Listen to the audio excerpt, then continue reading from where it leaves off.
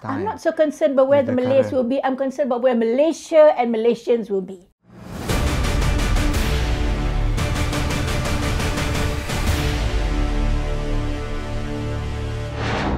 In this segment of my interview with Rafidah Aziz, we asked her about the blatant use of religion to win the Malay base.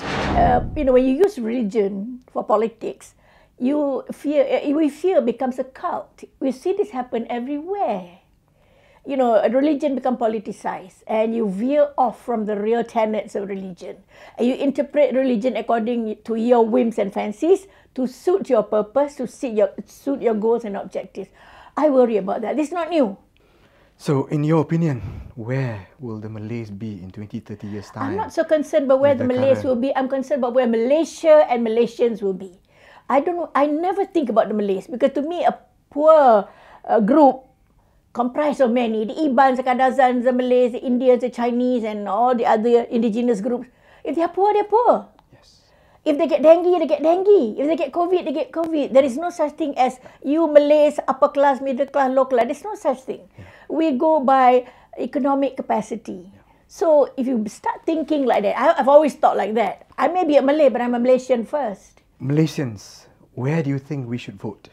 Which way do you think we should vote? No. What is the future? Malaysians must think very objectively. Do not value or evaluate your choices based on spoken words. People love to make beautiful statements, motherhood statements, I call it, headlines. And of course, they have so many faces, there are many galleries that I'm incapable of doing. They go to a religious gathering where Muslim sahaja, then you go wear your serban, you wear your play card, and you speak Allah, that language, rentak Arab.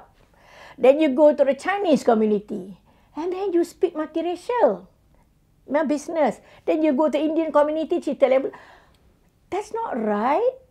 You speak to them as Malaysian. I asked Rafidah to sum up the political scenario in the country over the past year. I am beginning to get quite sick of the toxicity, as I've said, of the politics of today. It is really politics about remaining in power and about what you can do to hang on to power at whatever level, not just PM or down there.